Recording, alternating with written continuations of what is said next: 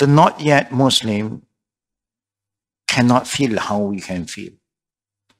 They just don't understand our attachment with Al-Aqsa.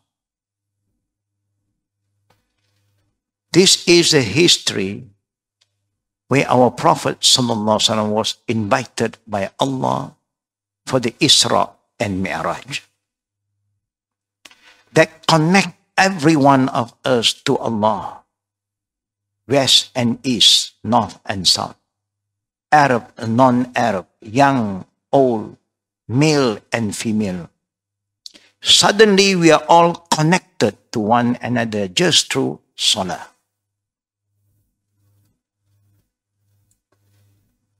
And Salah bring us very close.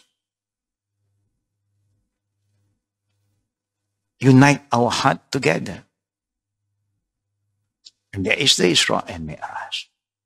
Subhanallazi asra bi'abdihi layla min al-masjid al-haram ila al-masjid al-aqsa.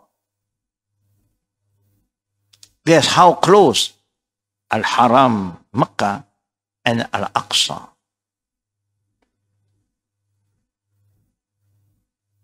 With the wisdom and the knowledge of Allah, our Qibla moved back to Makkah. If not, there are more great fitna. But Allah knows best. And Makkah will be protected. How it was protected in a time when Abdul Muttalib was the caretaker of Kaaba. When the enemy of Islam intend to destroy Kaaba with the most strongest force at that time, there is with the force of the elephant. But Allah Rabbul Alameen just sent a Babil, tiny bird. He don't have to send eagle. Just small birds to destroy the huge army.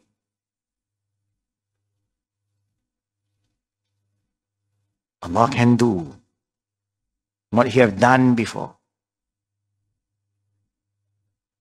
The time will come, brother and sister. Soon, very, very soon, Allah will give izzah to this ummah again. Allah will give glory back to us when we always connect ourselves with Allah in the best manner.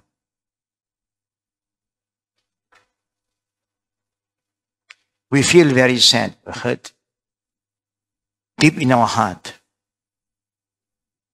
We have been praying very hard. How Allah destroyed Pharaoh and his army. History repeat. Then Allah is going to destroy his enemy again. We just have to have patience. And we have to be united. And we hope our leader will wake up.